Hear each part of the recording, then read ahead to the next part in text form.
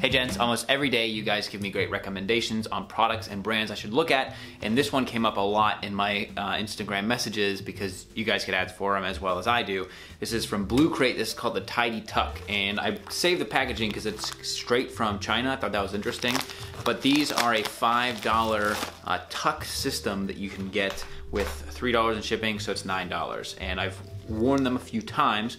I'll show you how you put them on, and then I'll talk a little bit about my experience wearing them. The big thing with these is that not every guy has perfectly fitting shirts that tuck in. Even I have some that are extra long so they stay tucked, but I like to have the tension that keeps them tucked. Otherwise I find myself all day, I'm like tucking and moving and shifting things around. It became a habitual as I was wearing dress shirts all the time, but then when I switched to KK&J shirt tail suspenders, which I did a video on, now I wear those frequently and I don't have to do that anymore, and it is great. So this is a cheaper way to solve that. I've worn these a few times, and so I'll show you how they come on, and then I'll give you my conclusions. So you can see that the shirt is long enough. Like, I won't really have a problem keeping it tucked in with my waist up here, but I do like having the functionality of it all being pulled down. So these are actually Whamma underwear, and these are hemp made. I'll put a link to them below. I've been liking these a lot, been wearing them the past few weeks. But when you put your shirt on, before you put your pants on, you'll grab the shirt stays here, and then you have an adjustment for how long they should be. So these have been adjusted to my leg, and you'll put these, they should be just below your underwear. That way they don't really slide. But then each of these straps is also adjustable. So what I end up doing is these ones are a little bit shorter because the shirt tail is pretty long. And then something like over here, you put this, so you need a maximum reach to come up here. And then this sits at your leg all day. The thing with these ones is the clips are the same design as my KK&J, but they're just a little too close to get like a substantial shirt in there. And so I can pull it in. Sometimes it takes a little bit of maneuvering, but then you've got that, and you tighten that a little bit. Come over here. This one's nice and long. You have to get just past the seam of the shirt, otherwise the material doesn't fit into the clip.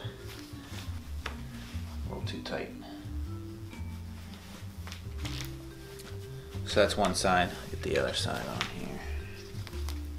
The way that you want to position this is you have the front, the middle of the shirt, and the back. And so you want to make sure that these line up that way. So you're basically going to be clipping just outside of your thigh there.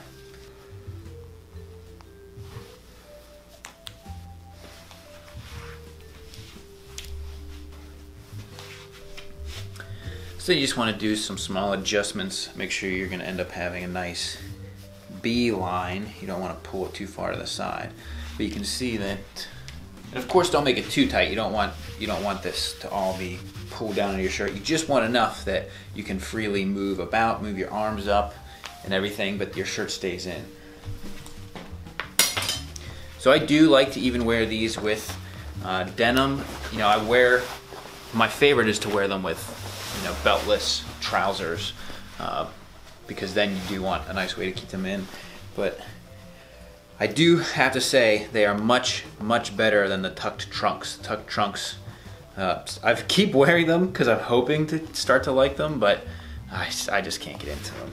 So you can see, you got a nice look all day.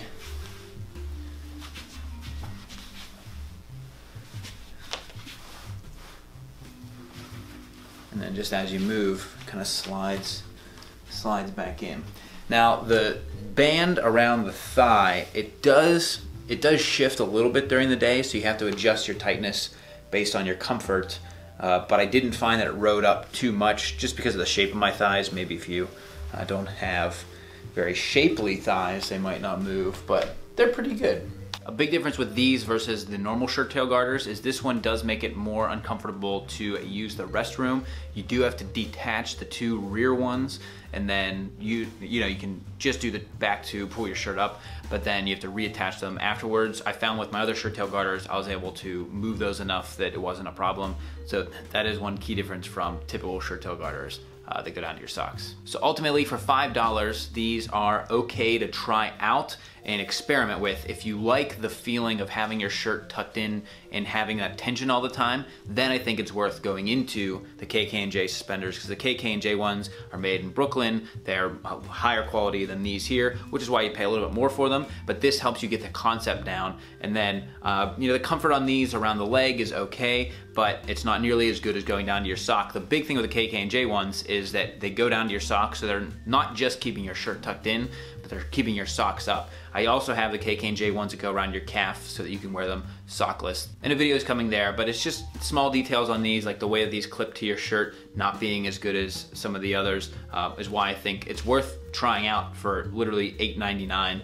PayPal, and I'll put a link to all this stuff below. I also don't know if the company will continue to offer this around, so if you can't get these after watching the video, let me know so I can take the video down or make a note about it. So that is the Blue Crate Tidy Tuck, and if you guys have any other questions I could try answer down in the comments, you can also reach out at _Kavalier on Twitter and Instagram. Love to hear from you guys over there, and as always, the products that you send me, I consider myself like the crash test dummy for menswear, and I'm happy to try them out. So until next time, gents, this is the Kavalier.